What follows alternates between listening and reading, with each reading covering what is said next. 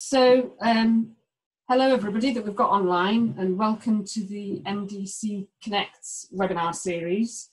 I'm Sarah Brockbank. I'm a lead scientist at Medicines Discovery Catapult, and I'm hosting this session today with my colleague Dan Bond.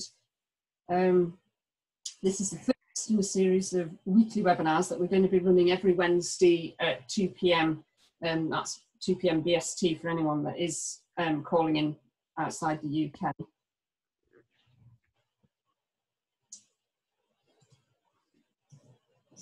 Oh, it's gone too far down. So today is the first in a series of what we hope are 9 informative drug discovery sessions, and each of them is delivered by experts at the Medicines Discovery Catapult and our CRO network partners. Each of the sessions is going to focus on an aspect of preclinical drug discovery, from today, selection of the right target, identifying a hit and optimizing the compound through PK, PD and disease models, to safety and defining biomarker strategy. In this first session, we're thinking about identifying the target, and I'd like to welcome 2 speakers to this. Firstly, Davide Gianni, who's Associate Director of Functional Genomics at AstraZeneca. And Davide is going to give a perspective from Big Pharma on the importance of selecting the right target. And secondly, John Overington, our Chief Informatics Officer here at Medicines Discovery Catapult. And he was going to talk about target identification using informatics and data mining. Just a point on this, we will take questions at the end of each presentation. And if you wish to ask a question, please type these in, and you can do this at any time while they're giving the presentation, and use the Q&A box at the bottom of the screens. And David and John will address them at the end of each of their talks. So without further ado, over to you, David. Let your mouse back here. Thank you very much, Sarah. Let me see if I can share this now. Can you let me know whether you can see the presentation? I can see that, yeah. Yeah, cool. Yeah, I was saying thanks for the opportunity to be here today and to provide some of the thinking around target discovery, identification of novel targets, and to share some of the thinking that we and the thinking around this space from an AstraZeneca perspective.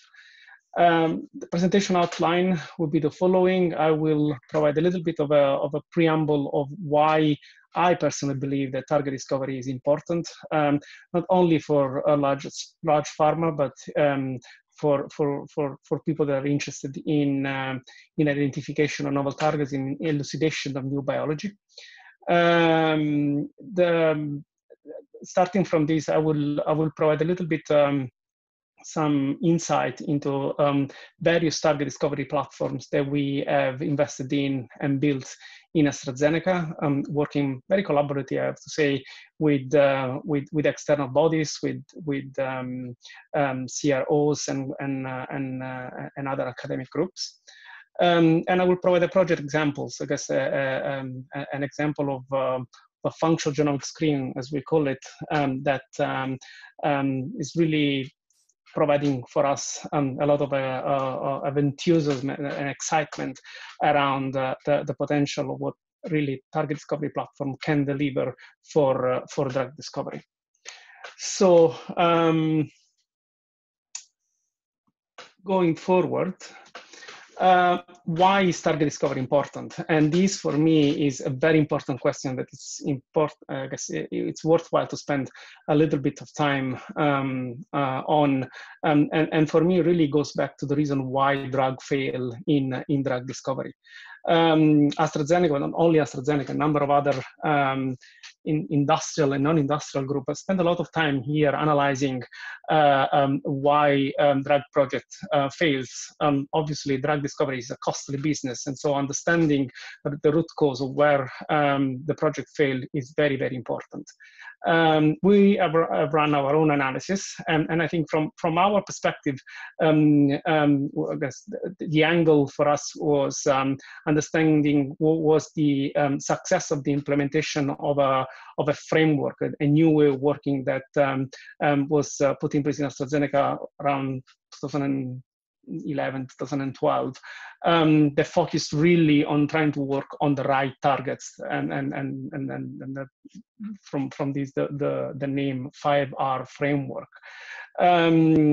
What the analysis tells us is that this the framework is actually improving the success rate. We go from success rate of 4% in 2010 to a success rate of 19% in 2016. So it's a significant improvement. But when you focus on why still we see lack of efficacy, specifically for drug projects in the so-called discovery phase, from target selection all the way to phase 1, phase 2, clinical trial, you can see these data normalized on the right cartoon. I think the analysis is quite striking. It shows that we're still failing pretty much for a lack of efficacy. While we are minimized, I guess, the reason for failure in other areas such as chemistry, strategy, or safety. What does it really mean that the project fails for lack of efficacy when entering clinical trials? It really, well, there are a number of sub-causes, I guess, if you want, grouped under a lack of clinical efficacy. From a discovery perspective, I think an important point that I like to focus on is the fact that very often a lack of clinical efficacy, it can be reconducted in some way to ineffective target validation. The target that we've chosen to work on and spend a lot of time working on producing molecules wasn't really a target that was whose inhibition was efficacious in a clinical settings. And this to me gives us a lot of insight on the fact that an effective target discovery platform, an effective target discovery framework is critical to reduce this attrition rate that we observe in the clinic. And I guess moving forward, the next question is, what does really make a good drug target from a drug discovery perspective, at least based on our experience? And even here, I think AstraZeneca and a number of other groups have spent a lot of time trying to reconnect the cause of failure based on their own pipeline, specifically in the target validation space. As you can see from this analysis, I think, I guess from my perspective, the learning that I take from looking at these papers is that very often the lack of a target linkage to disease, a genetic linkage to disease specifically, and the availability of biological models that can be employed in target discovery, but also in so-called target prosecution, and so everything that follows target selection, are critical features that are associated with the problems that we observe in terms of clinical efficacy. And so when we started thinking about target discovery in AstraZeneca, we really use the genetic linkage to disease and the trying to build translatable cellular models as I guess the two driving pillars, the two driving concepts in building our target discovery engine. And these are two themes, I guess, that will recur a lot throughout the presentation. So switching up a little bit gears, then what what are, from a strategic point of view, the investments that we've done in AstraZeneca to build an efficient target discovery platform to reduce the clinical attrition rate. These are just some of the initiatives that I have the time yet to summarize. There is a lot more, obviously, underneath these. And this is really a mix of internal build that you see on the left, and a number of external collaboration that we have initiated with what we believe are key players in this field, because I'm absolutely conscious of the fact that an efficient target discovery platform is not something that one builds on its own in isolation, but it's really a dialogue with people that are active in this field. And in the presentation, I will focus a little bit on trying to explain a little bit at least these three strategic initiatives that we have initiated a few years back in target discovery. I'll start with the collaboration that we've started with the IGI, the Institute of Genomic, the Innovative Genomics Institute, led by Jennifer Durda and our collaborator in this partnership, Luke Gilbert. Is really an expert in applying different modality of CRISPR screening to answer specific biological question. And I guess going back to the key guiding principles that we take as inspirational principles in building our platform, working with them has really been very important for us, because it's given us the possibility to deeply characterize the models that were used for screening in particular area of I guess cancer research, specifically in the DNA damage response space. This is an ongoing collaboration, was initiated back in 2016 and then renewed more recently. The other initiative, the other external partnership that I wanted just to spend some time talking about is a partnership that was announced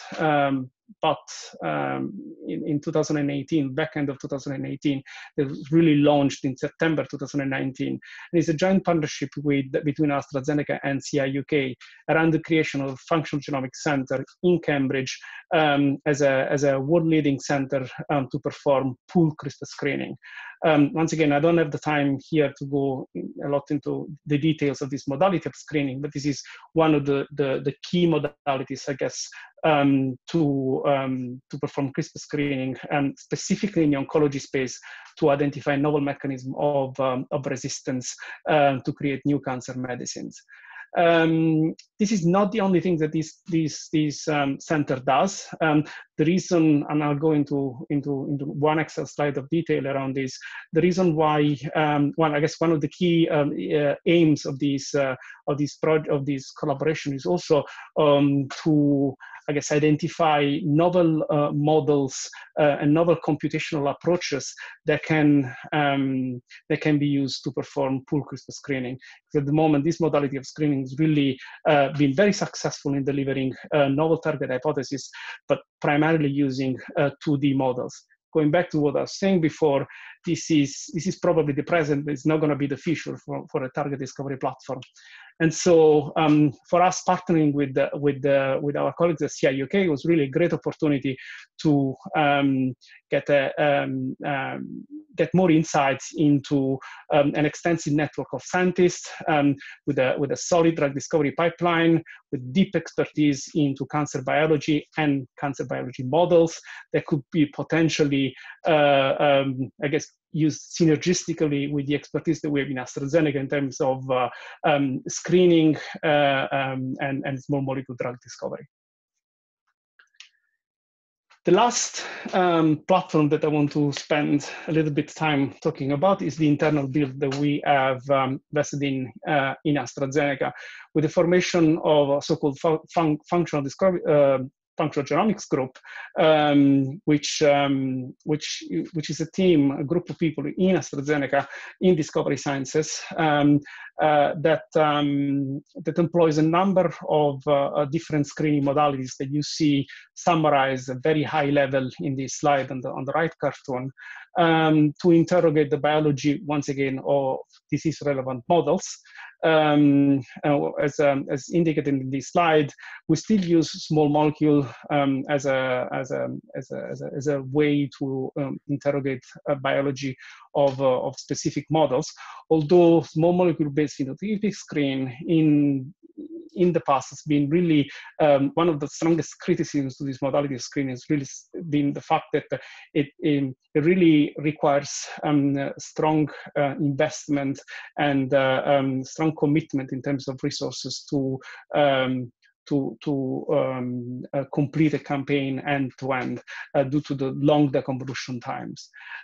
Together with, I guess, more traditional phenotypic-based drug discovery, we have invested also in different modality of screening. You see the genome-wide CRISPR platform and the secretome screening. These are really two investments that we have made specifically into genetic screening with the implementation of genome-wide arrayed CRISPR screening. And I will provide an example in this presentation of this. And another collaboration that we have established with the Karolinska Institute in Stockholm to get a hold of the secretome library. These are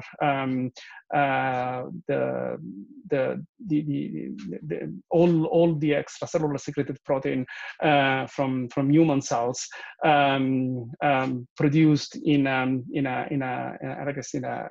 with the level of purity that allows us to apply screening methodology to understand what biology they trigger when applied to our models.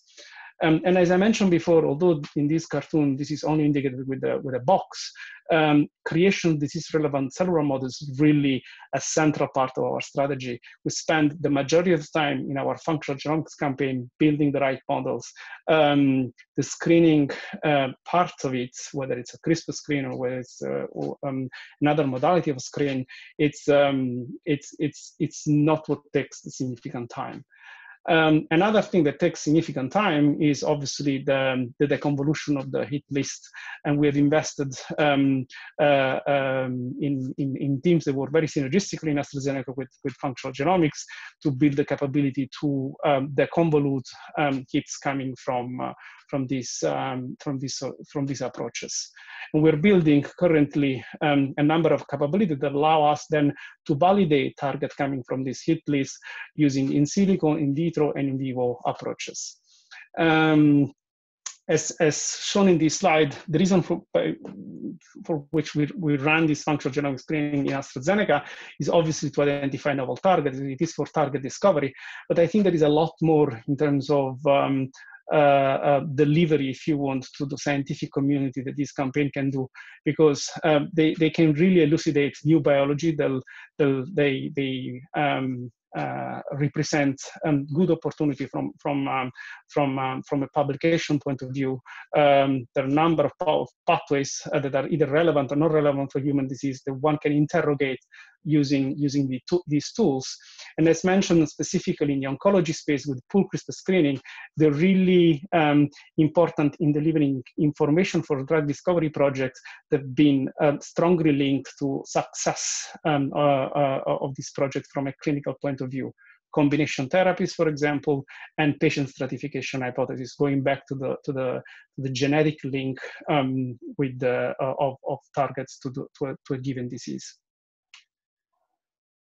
So I'll spend probably the next 2 or 3 minutes describing an example of a project that we have where we run a genome-wide CRISPR screening.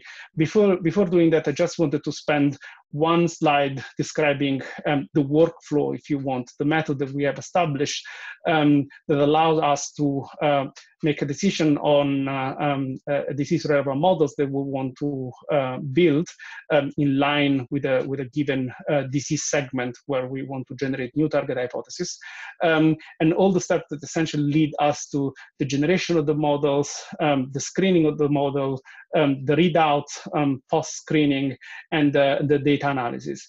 This moment in AstraZeneca within the functional genomics team is an end-to-end platform. These capabilities are all integrated in one platform, and this is really where I think we've seen a lot of it's, I guess, an important angle when wanting to establish this platform. The one bit that I wanted to highlight is the effort that we've done in building disease-relevant models, because as I mentioned before, this is one of the key points that makes a good target.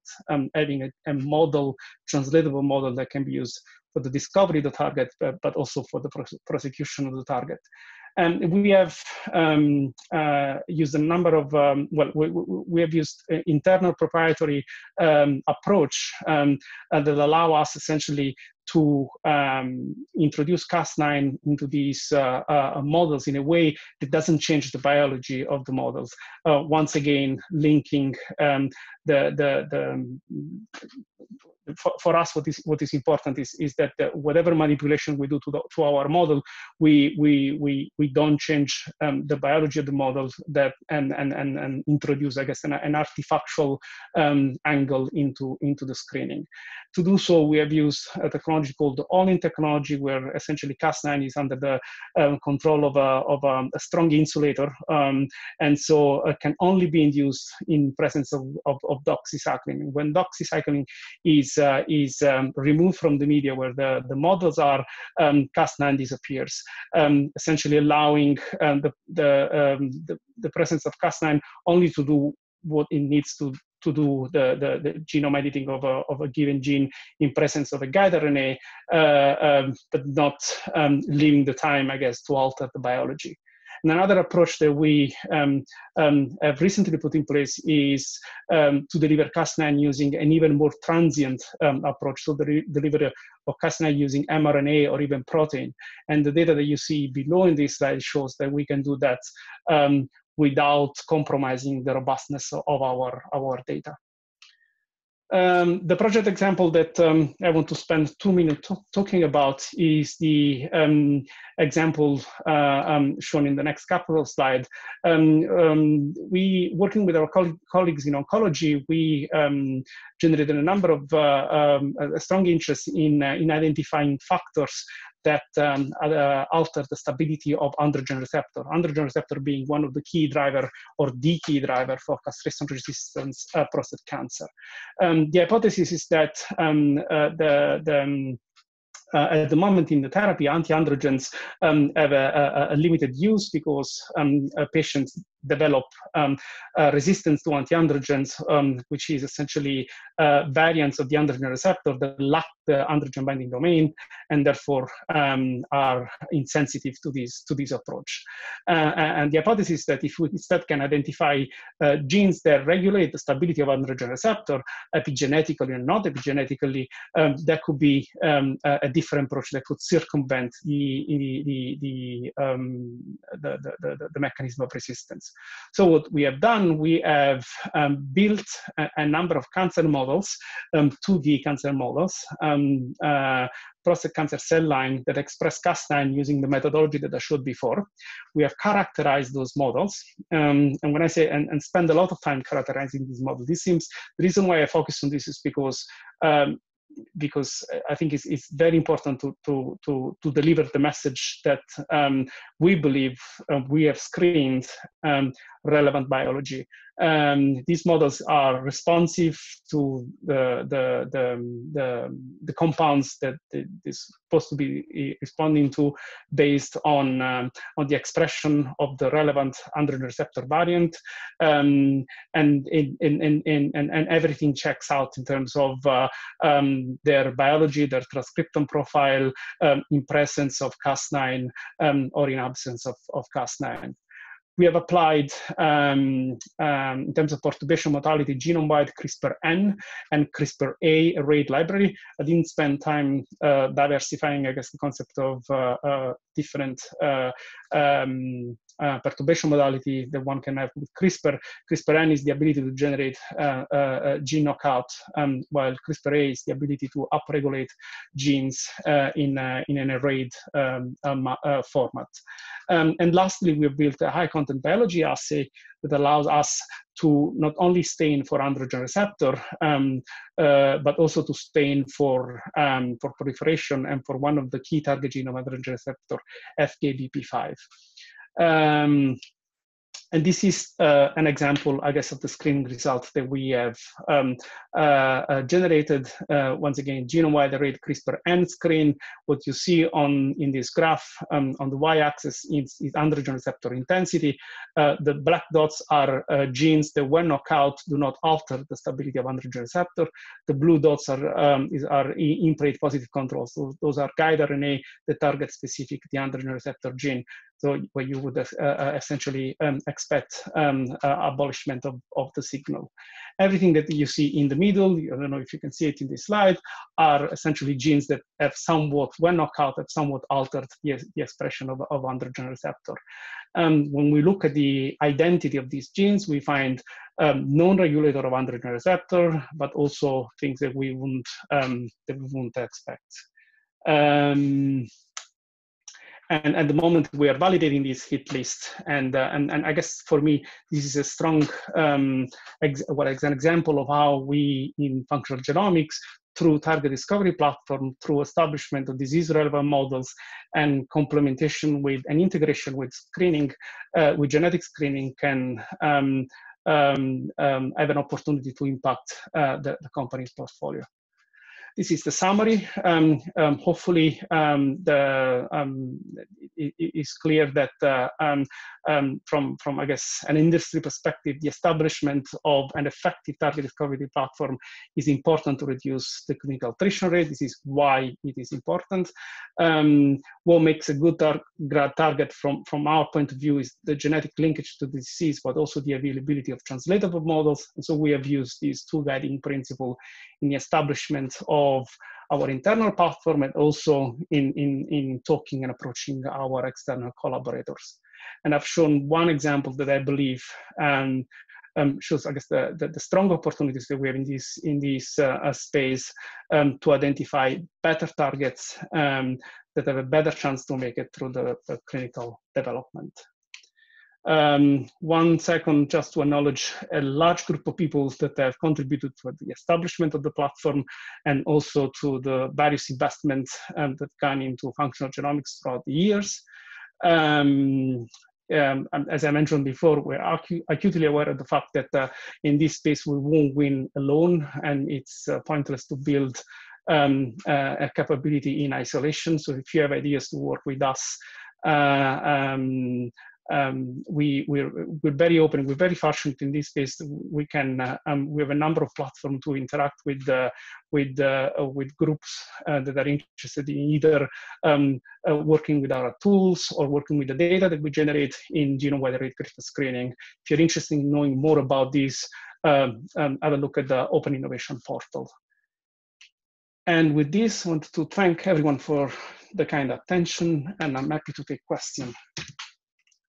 If I can figure it out how. Let me see. So,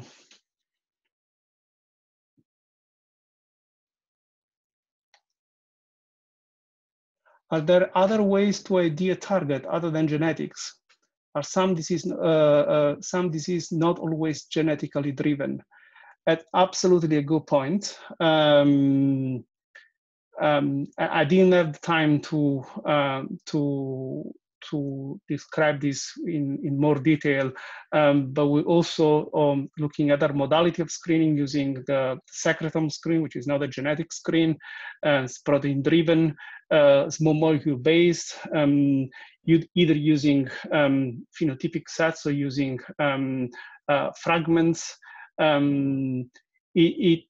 Genetic screening is not the only way for us to identify novel targets, although I have to say having the strong link with genetics is something that guides our thinking. And then there is another question. Chemoproteomics is a labor-intensive method to identify the targets of phenotypically active small molecule. I was wondering how often you use this strategy and how do you decide when to use this approach? It's really dependent on the modality of screening that we decide to apply. When using any sort of compounds, either small molecule fragments, chemoproteomic becomes the way to deconvolute.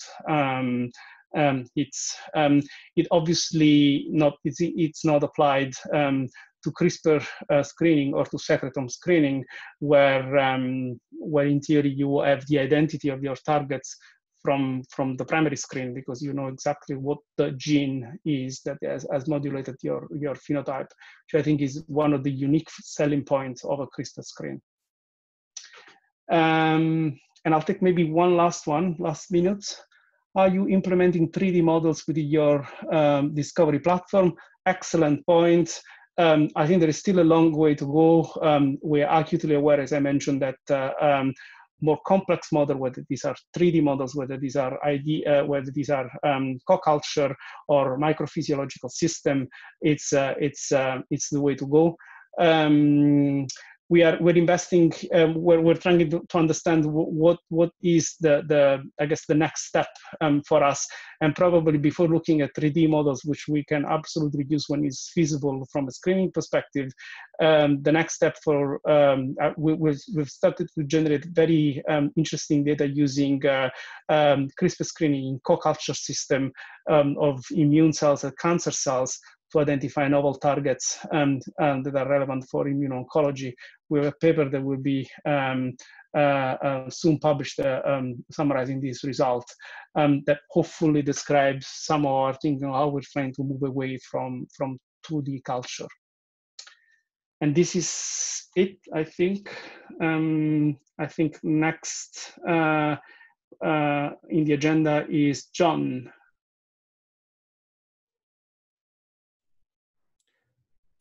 Thank you very much. Hopefully people can hear me, and I'm just going to take over the screen sharing. And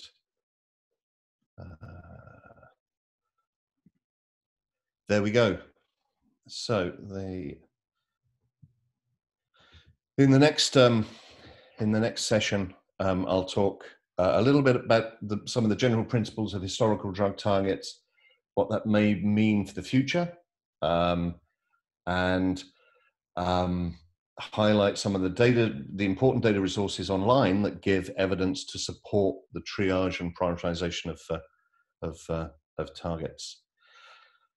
So this concept of druggability is quite a sort of elusive one. It's reasonably widely adopted and used within the industry, and in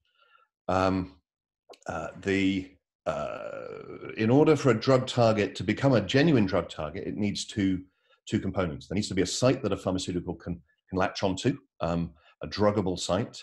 For small molecules, of course, the druggable site is quite different to a monoclonal antibody. The shape and topology features of the surface are very different for different therapeutic modalities.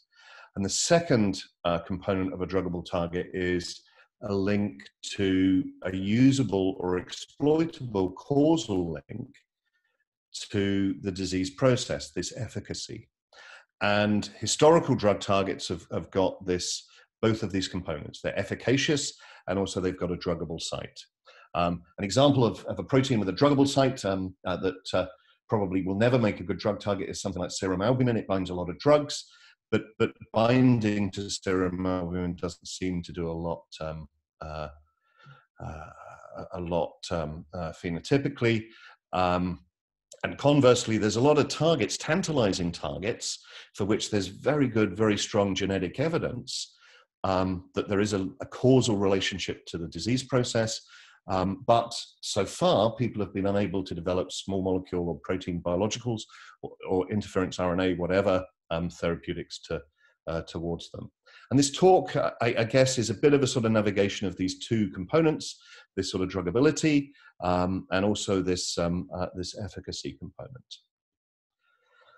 So what are the historical drug targets? My group and a number of collaborators have published a couple of reviews, and of course there's much more published work out there. But the bottom line is the genome is a lot smaller than we think, in the order of, say, 300-400 human targets for about 1,500 or 1,600 approved drugs. And that's out of a total genome size of about 19 or 20,000 genes. So either there's great opportunity in exploiting and developing drugs against new members of the new currently undrugged members of the genome, or there may well be a sort of restriction or a focusing of the opportunities within particular target classes. So papers, I think, are both open access. You'll be able to get them later. And for those of you really interested, I've got a box full of the poster, which looks remarkably nice on your confinement or home isolation office wall. So if people mail Dan afterwards, I'll arrange somehow to get copies of this poster shipped to you. So of course there's different types of drugs, and different types of drugs can target different targets within the body. So monoclonal antibody drugs, to a good first approximation, are extracellular or extracellular exposed targets. You can't really get to a cytosolic target inside the brain with a monoclonal antibody. So there's a sort of flaw to how many targets could be targeted with monoclonal antibodies. And it also turns out, looking at empirical evidence, that there's a similar sort of flaw or accessible space for small molecule protein targets as well. So this is an analysis of several years ago now of drugs approved in this particular year. Round about 3/4 were small molecules, and the majority of the small molecules were synthetic molecules as opposed to semi-synthetic or natural product derived chemotypes. To give you an idea of drugs deeper in the development pipeline, so these would have typically been things in phase 2b, phase 3. On the right-hand side, on this assigned USAN set, you can see a larger fraction of monoclonal antibodies. Almost 1 in 5 drugs at that stage were protein therapeutics, or more than 1 in 5 in aggregate. But fewer of those have made it through, or on this timescale, have made it through to the marketplace. So the majority of drug discovery is still in terms of novel drugs, is still in the small molecule arena, although increasingly cell-based therapies, gene therapies, and biologicals are clearly coming to the fore.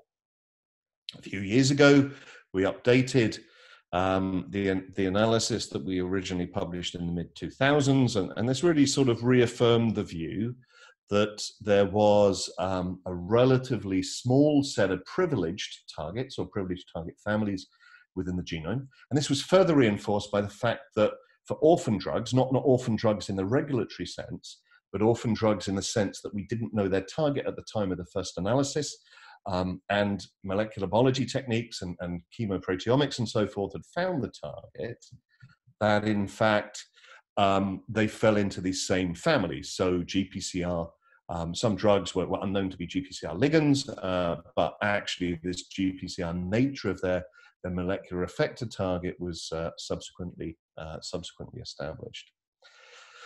So here's a map of the trends of drug approval over time against particular therapeutic areas. Most recently, it's really been a sort of rebirth of focused areas of anti-infective research. So in the bottom, towards the bottom, just on the right-hand side, this J segment, which is direct-acting anti-infective agents, the HCV drugs, or the relatively large number of HCV targeted agents, has really provided, very good addressed therapeutic opportunity and patient benefit. The other area, of course, has been huge development in anti-cancer agents and immunosuppressants. This L range of this diagram. And for a little bit of context, the organization scheme used here is the WHO ATC scheme, so the Anatomic Therapeutic Chemical Classification scheme, which is a lovely sort of Dewey Decimal classification system equivalent, but for drugs. It places drugs into particular therapeutic classes, and it's a very convenient way to analyze drug action, to think about opportunities of drug repositioning, which is finding a new application of a drug in a new therapeutic setting, and so forth. But this graph and the data behind it is available in the supplementary data of this publication. Now moving to the sort of the privileged drug target classes. So these are the sort of things that if you do a GWAS study or a sort of a pull down or knockouts or whatever, these features of targets would be the things, these properties of targets would be the sort of things that naturally raise interest and further analysis. So being an enzyme is a particularly privileged component. So proteases, 4% of drug targets are proteases. And it turns out that within the proteases, that not all proteases are created equally. So exopeptidases, so proteases that cleave the N and the C termini of peptides or proteins, are more successful historically than those that cleave within inside a peptide chain. And then when we look at the known structures of those targets, where we have the 3D structure, we can see some clear differences in the patterns of substrate recognition and the sort of shape and the properties of the cavities. So a very productive way of doing target prioritization is, if you have a known structure, to profile and examine the cavities on the surface of the protein. And what you're looking for is it's a little bit like a Goldilocks pocket, not too big, not too small. If it's too big, you need a large therapeutic to fill it, to get maximal ligand efficiency in the pocket. And it's likely to lead to a chemotype or a drug with poor PK and fast clearance. Not too small. If it's too small, you're unlikely to get the potency you require within a drug, because you need a set number of interactions in order to get the potency, to get typical drug-like potency. Not too lipophilic, not too polar. If it's too polar, it's likely to stay in the gut as a small molecule. If it's too lipophilic, it's likely just to partition into the lipid phase of the body and or be cleared very quickly. So choosing the right target or choosing the right properties of the target and the binding site is very informative in revealing that. Other privileged classes are ion channels, membrane receptors, and so forth. Transcription factors are pretty tough. And protein-protein interactions are pretty tough for small molecules. Protein-protein interactions are relatively straightforwardly accessible using protein biologics, but then they need to be exposed to the sort of compartments in the body, primarily the serum, where an injected biological or another form of delivery could actually allow target engagement. So historical druggability runs in families. So drug targets of the past, to a good extent, are focused in a relatively small number of families. On the left-hand side of this slide, what we have is a breakdown of essentially the pooled industry medicinal chemistry efforts as captured in the Chembl database. So 18% of all of the Chembl contents at a compound level are GPCR ligands. That's that blue 18% portion. On the right-hand side, it's showing that of launched drugs, 30% are GPCR drugs of the compounds contained in Chembl. And so some families are overrepresented here, which represents a good yield on the discovery investment. But for the purposes of this talk, just on the left-hand side, you can see this large 40-odd% sort of non-family or non-significantly sized family membership, and this is very underrepresented in the success or the approval rate of new drugs. So although it's often very tempting to look for novel targets that haven't been drugged before, it certainly takes a lot more time to break the back, and your discovery productivity will be a lot lower for targets for novel targets. So 4 families really do explain the majority of historical pharmacology: rhodopsin-like GPCRs, ion channels, nuclear receptors, and protein kinases. So 53% of all historical targets and about 70% of drugs modulate one of these 4 target classes. So investing time and in screening technologies, in compound libraries, and in expertise around the systems biology and signaling of these proteins is a very common theme for a large number of platform-based discovery type strategies. And we'll come on to a great project a little bit later that's being funded by the NIH, Illuminating the Druggable Genome, that really tries and fills in details around some of these privileged families, because the likelihood is if you find some interesting disease biology behind them, it will be quite tractable in terms of, or relatively tractable. Drug discovery is never easy, trust me, to find or develop a drug.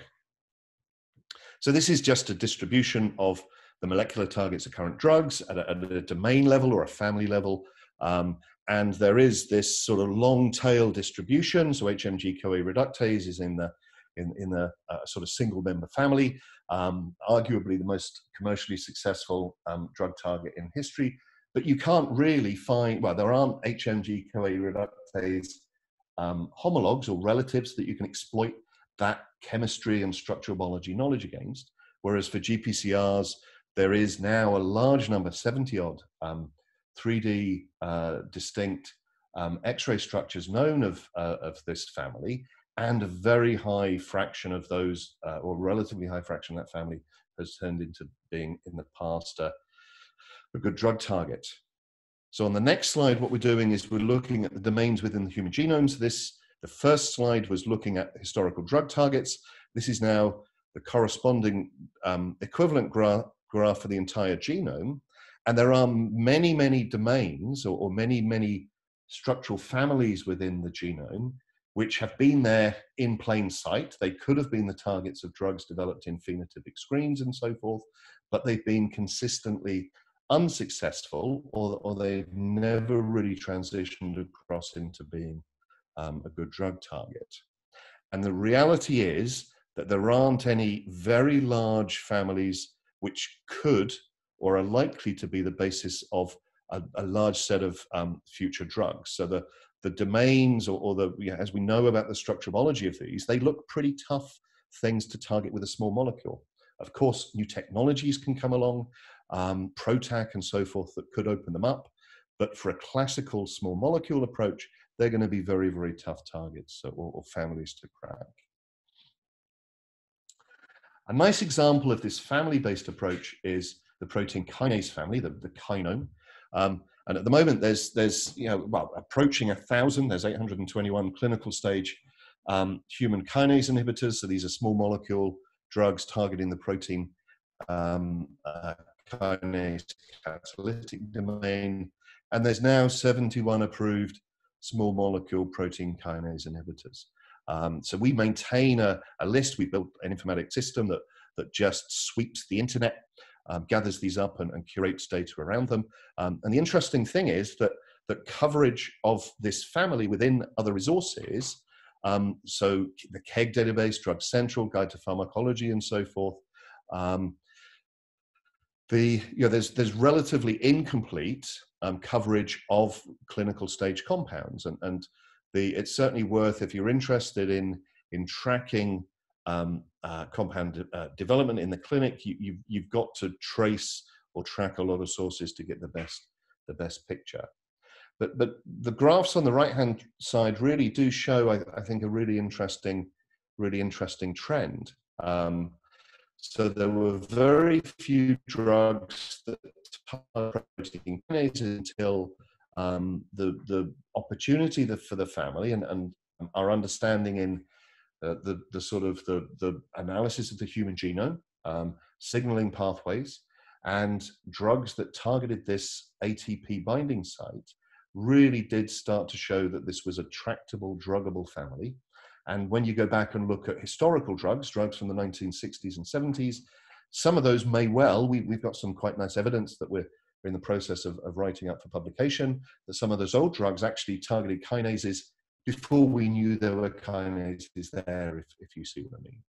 But you can really see now that the industry is motoring in the production of compounds that get to phase 2B, phase 3. So that's in the bottom panel, you're using as a proxy for phase 2B in this phase the assignment of a non-proprietary name.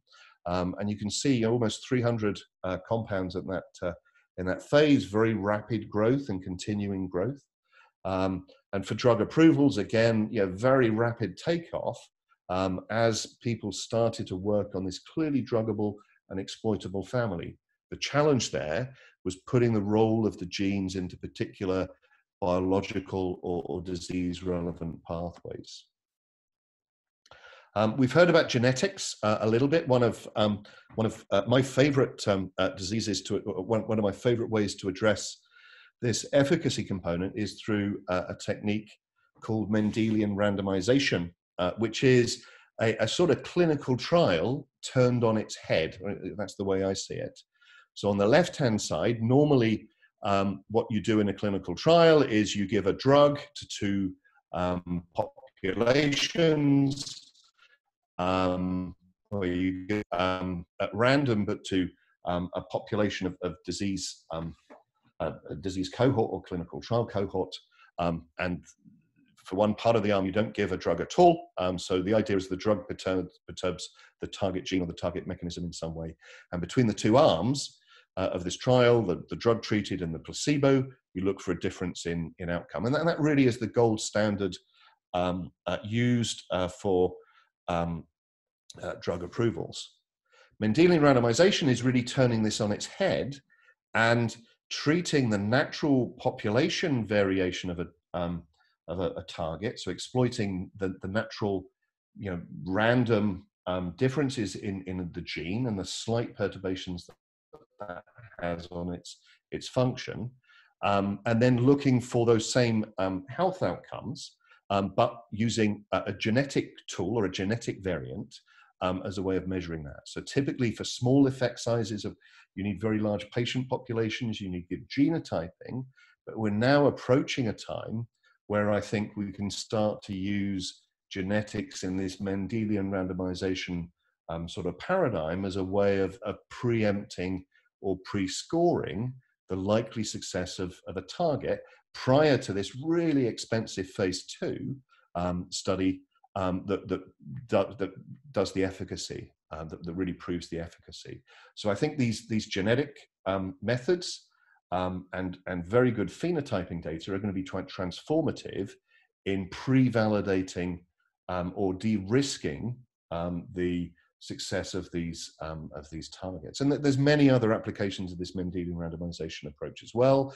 So whether a side effect of a drug is on target or off target, really nice example in torcetrapib, one of the first CETP inhibitor, cholesterol transfer protein, inhibitors where there was a blood pressure side effect of the drug, and genetics in that case pretty definitively showed that that was a compound-specific effect, so an off-target effect of the compound, not due to CETP itself.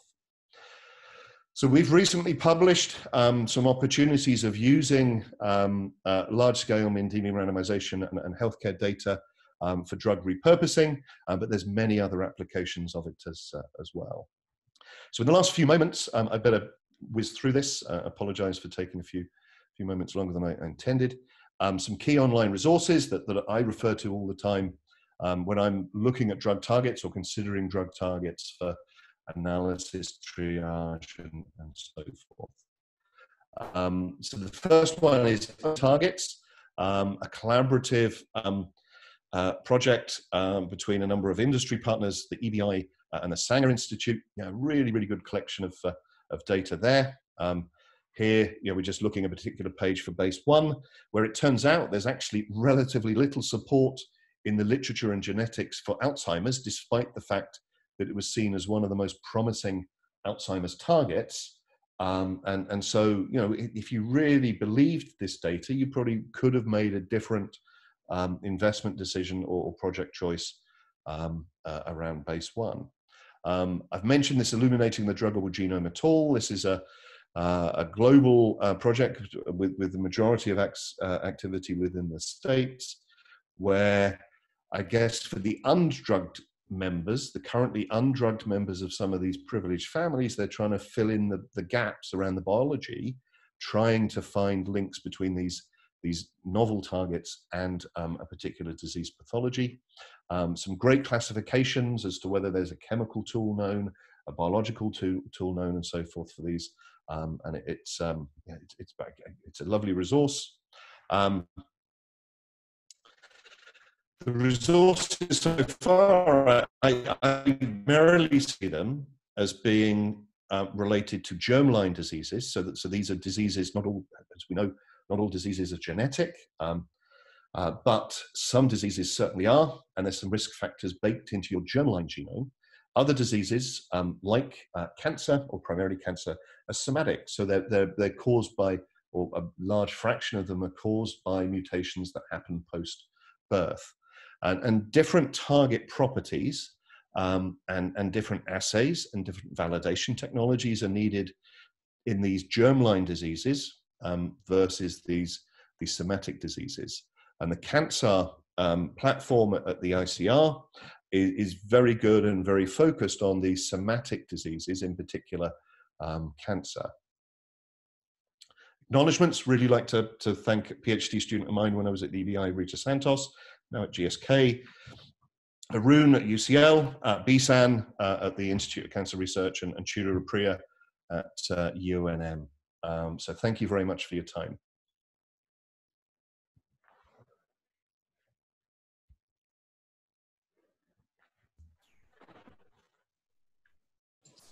Do you want to look at the questions, John?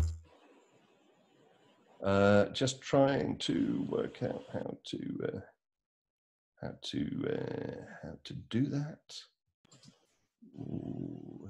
Just head down to the bottom of your screen, John, onto that Q&A box. It's got a couple of questions in there for you at the bottom of your screen. Okay, Q&A, brilliant.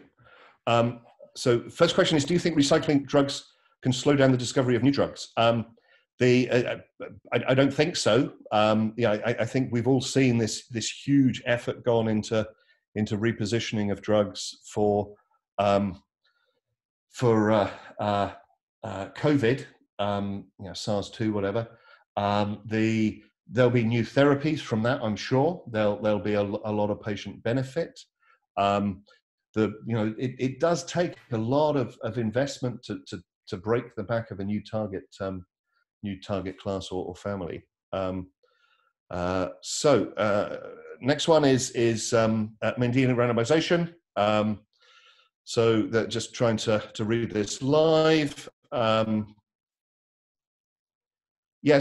actually the data show that with sufficient power, GWAS is pretty good at finding and validating drug targets. There's a difference between, I guess, a classical GWAS view and a particular Mendelian randomization construct. And to be honest, you know, I'm primarily a chemical informatician, and my collaborators are the experts in that, in particular, Arun. But it's certainly the case that early GWAS didn't have the right power and scale to inform good drug target choice. Now, you can do a good job of finding activities or pharmacological activities via GWAS type genetic variation studies, but again, you need very good phenotyping to really get to the bottom of that.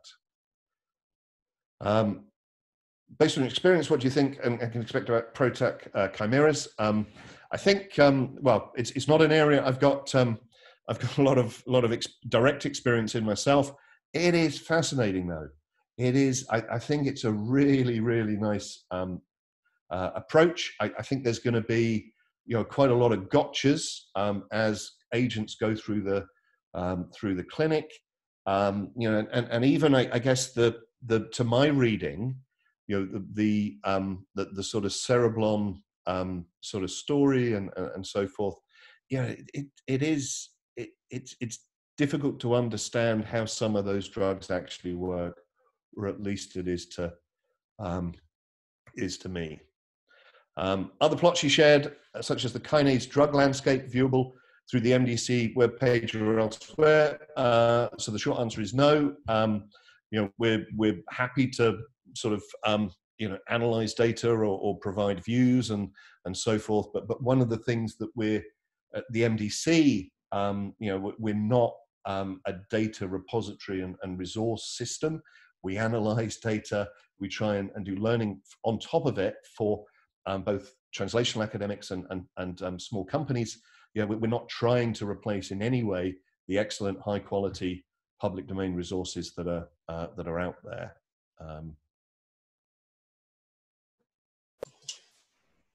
Okay. Thank you. Excellent. Thanks, John. And I think we're absolutely spot on time there. Do you want to just stop screening your screen there, John, and then I can... Sorry. That's okay. And then I can just show what we're going to look at next week. So, well, first of all, thanks very much to David and John for kicking off the MDC Connects webinar series with those two perspectives on target identification. For next week, we're moving on to hit identification, and we've got 3 talks. We're starting out with hit ID screening, understanding your target is key, and that will be by Trevor Asquith at Domain X. And then Gary Allenby from Aurelia Bioscience will take us through cell-based screening, Old Dogs with New Tricks. And Andrew Panifer at Medicines Discovery Catapult will be talking about targeted compound libraries. So thank you to everyone that's joined us today, and we'll see you all next week. Thank you very much.